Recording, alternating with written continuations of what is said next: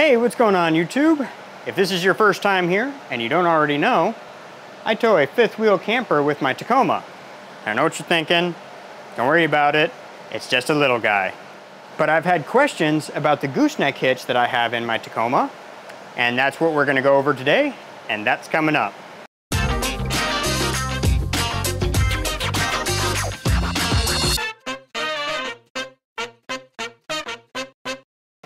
So when I first got my camper, I had a 2002 Tacoma, and I was towing it with that one originally. For that setup, I just got a couple of universal rails and a B&W fifth wheel hitch that broke into two pieces that I would lug in and out of the bed. The rails would stay in the bed of the truck all the time. When I got my 2017, I wanted to see if I could do something a little bit cleaner and nicer. So I wanted to see if I could do a gooseneck hitch. Gooseneck hitch mounts under the bottom side of the bed and leaves the inside of the bed flush and clean, and then there's nothing in the way.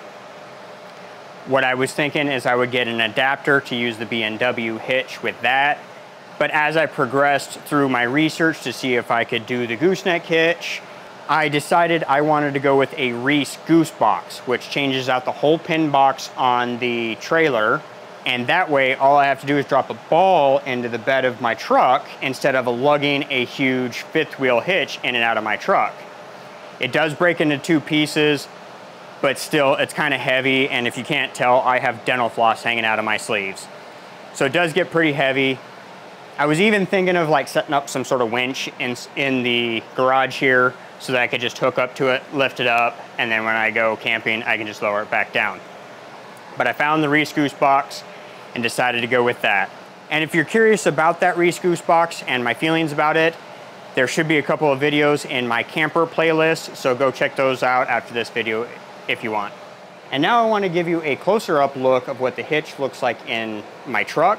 Part of it is from the Tundra gooseneck hitch, and the other parts are custom.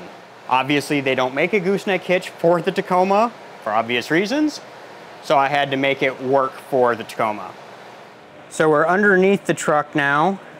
I did remove the spare tire up here so that it'll be easier to show you the hitch. But the main part of it right here is from the Tundra gooseneck hitch along with these side rails. And then I didn't use the end rails out of the Tundra because they would not work for my truck, so I had to come up with something different. As you can see here, the bottom side of the Tacoma's bed has all this ribbing. That's to add strength to it because it's a composite bed. And you might think that it wouldn't be a good idea to cut out all that ribbing because of the support. But my thought process was the gooseneck hitch is going to add that strength back in and then some. So I wasn't worried about any sort of strength issues because that hitch butts up against the bottom of the bed. So you might be able to see some of the cutting right here. I had to cut it flush with the bed in order to get the hitch in there. I spent countless hours thinking about how I was going to do this to see if it was even possible, and I cannot say that this was an easy thing to do. So as you can see, there's some components here. There's some wiring here. There's the charcoal canister right here. And that stuff is really close to the gooseneck hitch. There's still enough room.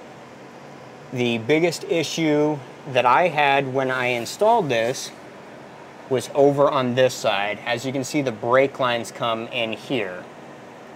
So one brake line ended up going right here, and then the other one kind of went through a hole between the bracket and the hitch. So I did have to kind of reshape those brake lines. They're metal up on this side, and then they're rubber on this side. I also had to reshape the brackets just a little bit to get them to work. It definitely got tight on this side. It was not the easiest thing to do. I'm hoping that the camera will pick them up, but here's a couple of the brackets that I had made. I made up templates out of cardboard, and I have been asked if I have those templates. I do not have those templates any longer, but these are the brackets that I had made up. There's two of them here, And because I was concerned with this not being designed for the Tacoma and with strength, I had a little bit of concerns. So I had them make this out of 3/8" thick steel. The rest of the hitch is made out of 1/4". So I felt like the 3/8 was more than adequate. So the brackets bolt to the hitch here and here, and then this particular bracket bolts through the frame and into a bracket on the outside. The same thing with the other one. It has a bolt going through the frame and to a bracket on the outside. There are also 2 more bolts up in here that go through and meet up with the bracket on the outside. On this side, the challenge was the exhaust. So this side's a little bit harder to get up into just because the exhaust is in the way, but hopefully you can get an idea of those brackets, and maybe we can even get an angle of the bolts that are up there. I'm gonna try my best here. We're in a tight spot. They might be a little out of focus, but you might be able to see those bolts in there. They go through the top. And the same thing, they bolt through the frame. Each bracket has 2 bolts going to the hitch, and maybe you can see those up in there. I'm gonna try and refocus. I don't have enough hands here. All right, there we go. Now maybe you can see the bolts that are up there and go through the bracket into the gooseneck hitch. Now, I don't know how well you can see it, but there's also a big fat bolt that's kind of towards the center, but towards the bottom of the frame here. That actually goes down to the Firestone ride right or helper springs, but that also goes through the frame and through the outside bracket. So it's all bolted together. And then same thing on this side. I have a nice fat bolt going through the air helper spring, through the frame, and to the bracket on the outside. It's all tied together. Now I took the wheel off here to make it easier to show you this. This is the driver's side, so this is the left rear. This is the outside bracket that I made, or had made. I just made a cardboard template and took it to a machine shop, and they were able to cut this out for me.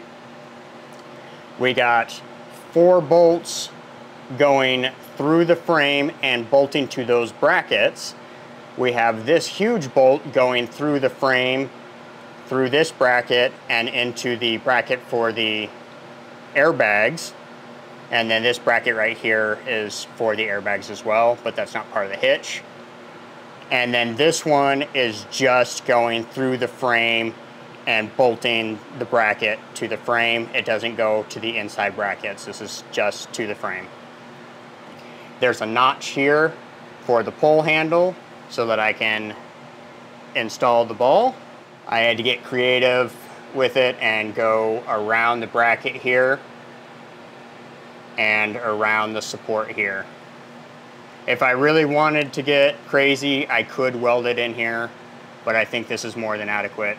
This is actually more than what the hitch has for the Tundra. So I have more bolts bolting it to the frame and the truck and all together than what the hitch originally had.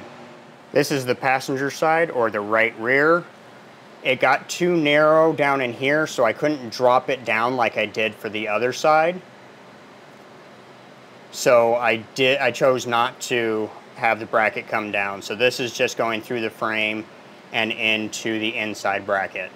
Then again, we have the 2 bolts that go to the top sides of the brackets, the 1 bolt to the bracket, and then this last bolt is just to the frame. It doesn't go to the bracket. Again, we also have the large bolt going to the airbags. Now, the reason why I'm doing this video is I've had a lot of questions about the gooseneck hitch, but I also had questions about installing the ball into the bed of my truck and what that looks like. So that's what I'm going to show you right now. In the center of the truck here, we have 3 cutouts in the bed mat. The outside ones are for the chain loops to hook safety chains to, and then the center is for a cover that goes over the the ball hole, whatever you want to call it. Some of the other B&W hitches have a ball that you can flip over, but for the Tundra, they don't have that. I'm guessing on the Tundra, there's something that's in the way just underneath it that the ball would hit. So with the Tundra hitch, they give you this cover. So the first thing we gotta do is we gotta come in here, pull the handle, and then give it a little bit of a twist, and it locks it in place. And then we can get into the bed. I keep the ball right here. I just made some foam that I cut out for the shape of the ball so it wouldn't slide around in my cubby. And so we have the ball right here. You lift the cover off and drop the ball down in here. Once the ball's in there, we come back here to the handle. We give it a twist to unlock it. And then it goes in and back in place. And that's all you have to do. It just slides in and locks the ball. And that's what it looks like when the ball is installed. And as you can see, installing the ball in the bed of my truck is a whole lot easier than lugging a huge hitch in and out. It's quicker, it's cleaner. I don't have rails in the bed of my truck. On the downside, when I went from the 2002 to the 2017, I could have just gotten universal rails again. Universal rails cost about 100 bucks at the time. This setup, with everything, with the B&W hitch for the Tundra, my custom brackets, and the Reese Goose box cost about $2,000 compared to $100. So that's the price I paid for a nice clean bed and convenience and ease of hookup. I think it was worth it. I think the hitch tows really nice. It's really smooth. I absolutely love that hitch. I think it's better than having the rails in the bed of my truck, although it was a whole lot of work. I actually have a whole bunch of anxiety about getting into an accident and having to do this again to a new truck, if I could even find a new truck in this configuration. Love my Tacoma because it's an orange, 4-door, 6-foot bed, TRD off-road. 4-wheel drive, of course. And I don't think that they have so many of them or are easy to find anymore. I don't even know if they have an orange anymore. I haven't even been seeing them. But I hope this helps some of you guys out and answer some of the questions that you guys have. It was definitely a custom install. The brackets alone that I had custom made were about $600. The Tundra hitch was like $400, and then the Reese Goose box was another $1,000. That's how we get to the $2,000 that it costs to do this. But again, I think it was worth it. Next week, we are going to do hopefully a better detailed video than what we did the last time, and I'm gonna show you the Firestone Ride Right airbags again, because I've also had questions about those. So check that video out next week. For more Tacoma videos, go ahead and check out my Tacoma playlist, and we will catch you guys on the next one. See ya.